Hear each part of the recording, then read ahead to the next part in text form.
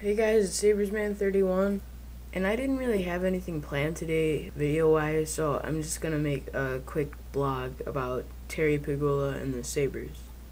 As we all know that purchase of the Sabres by Terry Pegula is now official, and he owns the Sabres, and he, I think, is a lifesaver. I think we needed somebody like him just because, like, Tom Golisano, he wasn't really doing anything because he doesn't really care about the Sabres. He just wanted to own them, and Pegula is a fan of the Sabres, and he said he will do whatever it takes to make it to the playoffs and win the Stanley Cup. He basically said, Darcy Regier, here's my checkbook, go crazy, get whoever you need in here to win the Stanley Cup. I'm not here to save money, I'm here to win.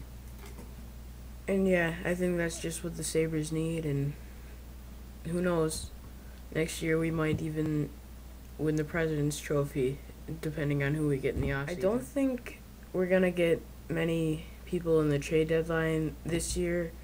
I think what he's going to do is he's going to wait till the end of the season, the offseason, and then pick up free agents. Like, I know he's thinking about picking up Joe Thornton, who is a free agent at the end of the year, and he would do really good with our team.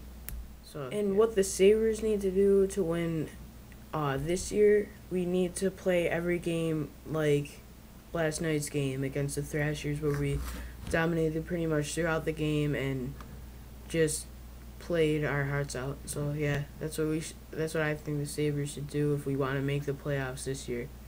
So thank you for watching, guys, and peace out.